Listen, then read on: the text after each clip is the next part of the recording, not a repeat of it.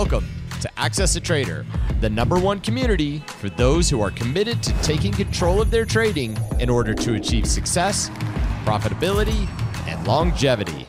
Thank you for joining us. Here's Dan Shapiro to help you find your edge, master your process, and own your future.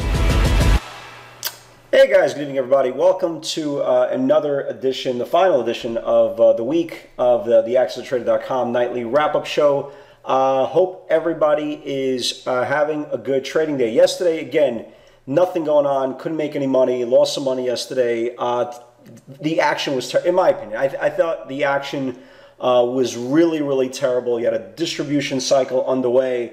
And again, what today really proved that what I've been kind of saying for many years, and I said this yesterday on the video as well, if you watched last night's video, you'll notice I said, look, you don't need to trade every day. And once you finally see that you're getting a bad hand, right? We talked about this in nausea.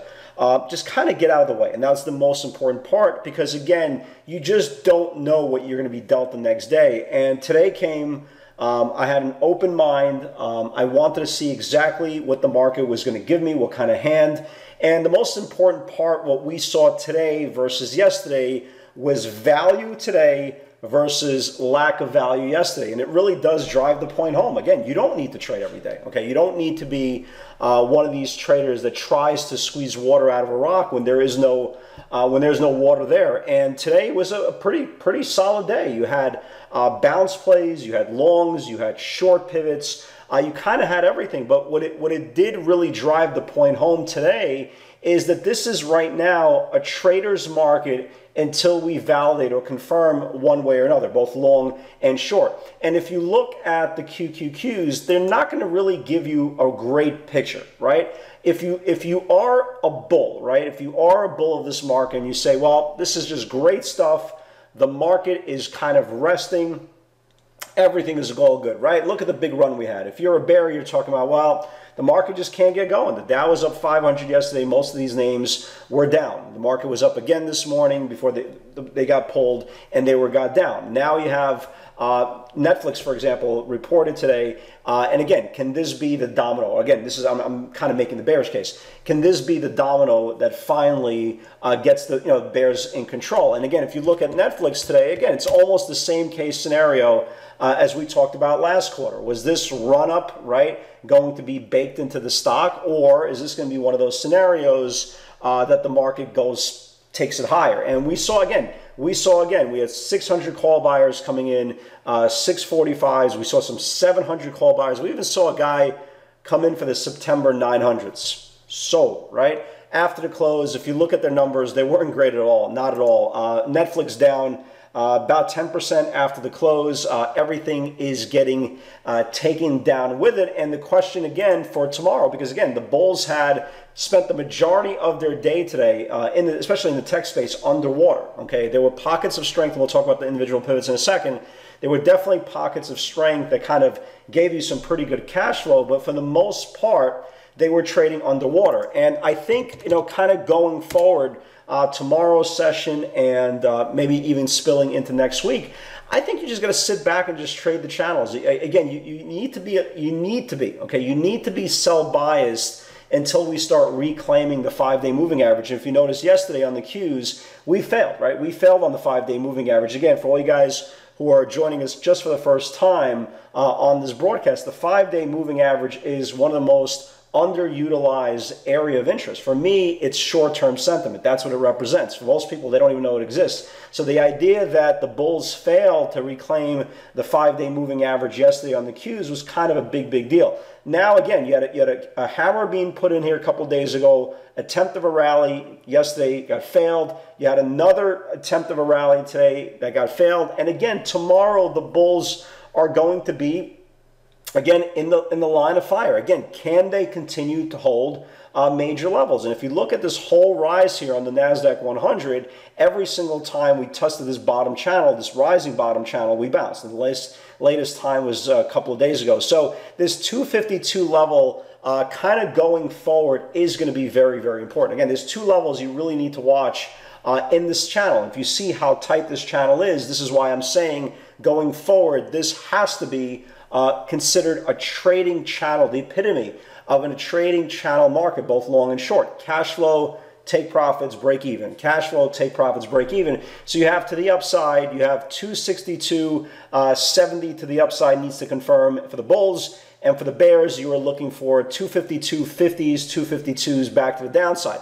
Everything in between, depending on the day and depending on, you know, the average range, a lot of traders are going to be faced with the idea of a chop factor. That's kind of what we had yesterday, but at least we expected that chop factor yesterday. Today, again, completely different story, kind of back to business, some good longs, some good shorts, some good bounces. I caught a nice bounce on Netflix. We caught a really nice bounce on Netflix on the remount of the 10-day moving average when they first tried to sell it off. So that was a pretty good as well. So all in all, back on the horse. I think the most important part about today's session, we didn't let yesterday's hangover of nausea and lack of follow-through. Remember the distribution channel? The guys are fighting in the phone booth, right? Bull and bear. So again, mentality in this tape is everything. If you made money the day before, you got to leave it the day before. If you lost money the day before, you got to leave it the day before. Every day, it's only as good as its next day's starting pitcher. I know it's a crappy baseball analogy, but again, I'm desperate for sports. I'm using anything I have here. So going into tomorrow, again, I want to be a little bit sell biased tomorrow just because I understand where the macro area here is on the Qs. If you look at all the other indexes, again, you kind of see the same story. Again, SPYs are kind of resting. For the S&P to really start cranking, the SPYs really need to reclaim this whole area here of 324. You can see how many times it got rejected here. If you look at the IWM, same thing, you know, right? You know, they try to remount the 200-day moving average here. They did a great job hanging on to it, but again, tomorrow's open just on everything, because I'm assuming Netflix is going to take down a lot of the tech space. They're going to be tested again. Can they hold on to the supply that they reclaim? So again, I want to be a little bit sell biased tomorrow just because there are some pretty good setups. But again, this market is definitely giving some pretty good opportunities, especially today. Take yesterday out of the equation. Again, what I was proud about again, we sat and we waited. We didn't need to kind of validate yesterday. Even talking about the day before, I almost called yesterday kind of a mulligan type of day, kind of just let it go away.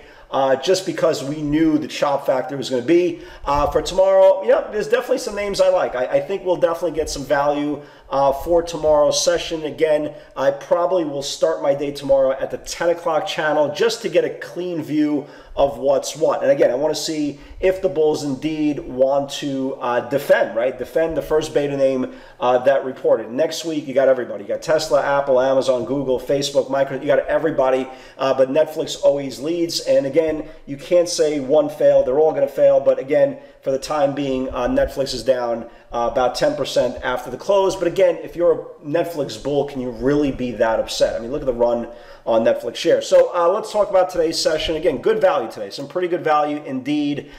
Zoom, right? Here's Zoom. Here are your levels. 47.50, 247. If it builds below, can flush.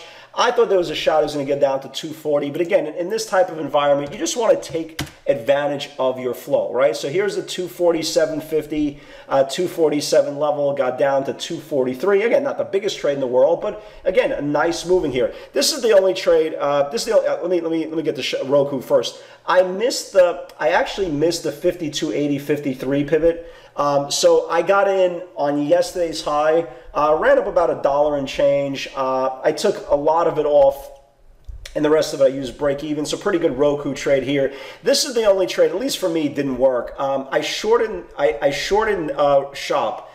It went down like a few points, and it just held it up. I wound up losing about 370 or so on the trade. Again, not the end of the world, but again, just a pain in the ass to trade, but again, it is what it is. Amazon got murdered today. 29.50. Well, I wouldn't say murder. I don't want to use the word murdered. 29.50 support. If it starts to build below, it can flush. Next area of support, 29.22, 29.06, and so forth and so on.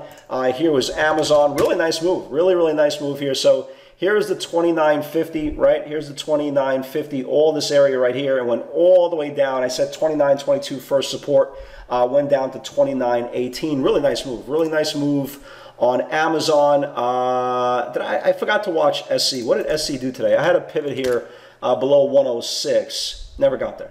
Maybe for tomorrow. Peloton never got there. Netflix actually had a pretty good move, and there was actually, before it got to 29, there was another pivot in the afternoon that took out the pivot, took out 29 and traded all the way up to 35. I'll show you in a second. So that was a really nice move here. So Amazon, nice move. Beyond obviously never got down to this level. Nice move on Zoom. Caught a pretty good trade on Roku as well. Amazon again getting killed here. Nice. I mean, I don't want to say nice move. 15.20 went to 15.32 on Tesla. So that was that. Oh yeah. So here is two really nice pivots in the afternoon. Netflix 525 needs to build for the afternoon spike. Here is Netflix, and again, this is my point that you can trade channels. Again, you don't need to be biased on one side, especially right now. So here is the 525, and it confirmed the 529 I initially put in. Went all the way up to 535. Really big move, obviously before earnings. Amazon also a really nice move. 3,000 needs to build. Right here's Amazon. So here was 3,000 right over here. 3,000. I said there's a shot against the 30.25. It went to 30.32. So really nice move on Amazon as well. So you had Netflix and Amazon in the afternoon. Again, take on the way up. Use break even as your stop. Take on the way up. Blah blah blah. Amazon, big move. Again, big move. Tesla new highs. Yada yada yada. So. And I think that was it. Yeah, I think that was it. So, and we also had a bunch of bounce plays today. I caught a $2 bounce play, 2 and change on Netflix off the 10-day moving average. Space was amazing. Space was a very big mover. Especially, I think the biggest move on Space actually came from the 21 bounce. We also had a pivot that I forgot to put in the Twitter feed from 1985. So I apologize for all you guys on the Twitter feed. Ran up to like 22.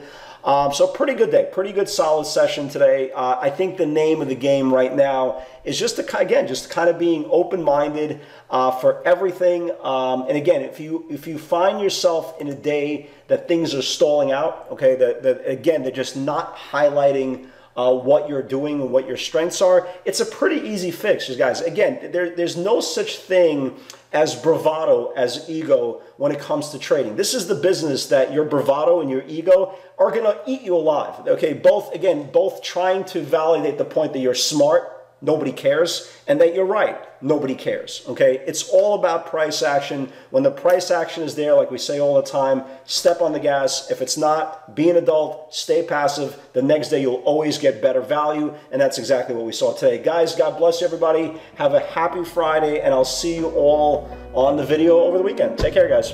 Congratulations for putting in the time to take control of your trading. You're one step closer to owning your future and achieving the success you desire.